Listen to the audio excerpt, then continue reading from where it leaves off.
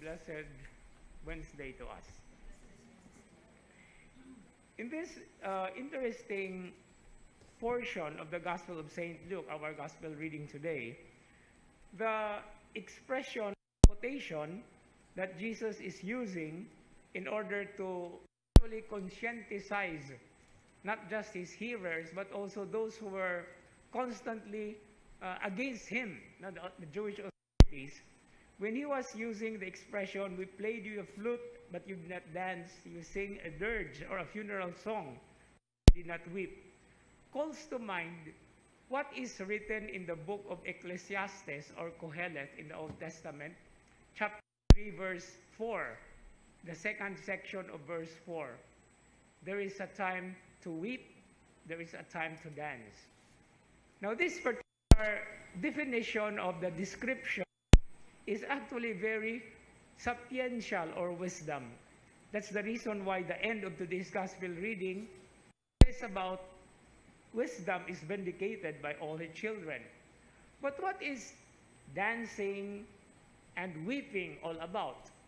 Well, this is just a very important part of what the Christian faith and what the gospel message is all about.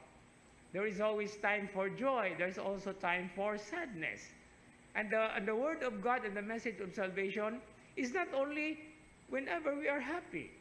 No? It is even more felt because we need the strength and the foundation when there is sadness, when we are gloomy, when there are so many upsets and setbacks that we face in our lives.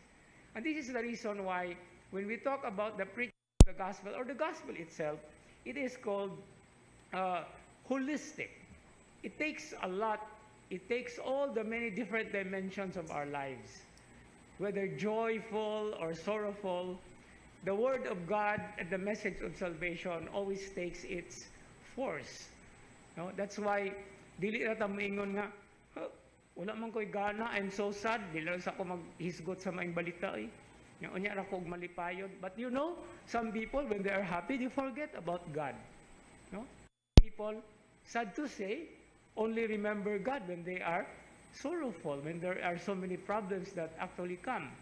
And so this is a kind of question and a challenge that in the practice of the faith and in the understanding and the imbibing of the message of salvation, it is holistic. It takes all the different aspects. And this is what it means to continually and constantly be grounded on the Word of God, our very salvation, who, from the first reading, is described by St. Paul as an undeniably great mystery of devotion. When it says he was manifested in the flesh, vindicated in the spirit, seen by angels, proclaimed to the Gentiles, believed in throughout the world, and taken up in glory, takes all the many different aspects of what human life and existence is all about, and most of all, what Christian faith is all about.